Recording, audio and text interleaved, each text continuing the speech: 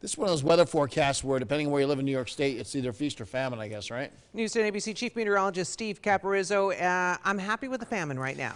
Yeah, for us, we're just not going to get much snow here, even though it's going to be so close when you look at the radar and you say, wow, look at all that. We're not in a position to get much lake effect here normally. Here's the view up at Lake Desolation, Tinney's Tavern. They still got snow on the ground from yesterday's storm, right? And you can see some snow flurries blowing in the wind. You look in the upper right-hand corner. Cold night, no doubt, cold, and that wind's been blowing at times. 36 right now in Albany, 30 in Cobleskill, 25 at Lake Pleasant, 33 Saratoga, right at freezing in Manchester to 36 at Great Barrington, Hudson at 37. Weather watchers tonight, 34 at Indian Lake, mid-30s up through Whitehall, Queensbury 33, 31 at Hebron. Off to the west, again, some flurries coming down the Mohawk Valley, 30 at Caroga Lake, 28 in Gloversville, flurries and snow showers out here, same thing in Hessville, 31 in Galway, Dwaynesburg at 30, 28 up on the hill in Grafton. It's cold, right? 33 Bennington. Look at Windsor in the Berkshires, 26, way up at close to 2,000 feet. And Bill Mahone, 30 in Lanesboro. Flurries off and on all day at Summit, 27, 28 in Wyndham. And by the time you get to Hillsdale, it's 33 degrees. All right, here's the radar. This is being aided by Lake Ontario moisture, so lake-enhanced snow flurries and snow showers.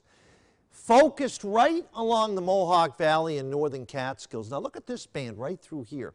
See these darker blues crossing the Great Sacandaga Lake near the Bachelorville Bridge, Mayfield? This is a little bit heavier snow showers. That band is sliding southeast and shifting a little bit south as well. So some of us will get the snow flurries and snow showers through this evening. Look at all the cold air pouring into the Midwest. That's heading east. Futurecast by tomorrow morning. Here's the lake effect. See those two bands? They don't move, right? They sit there. So that's going to be where the snow is really going to pile up downwind of Lake Erie and Lake Ontario. Another cold front comes through on Sunday. For us, snow showers, windy, and some very cold air. The Arctic air blowing across the Great Lakes, in particular Lake Erie, Lake Ontario, perfectly set up. So here's the snow, 30 to 60 inches possible, Buffalo area.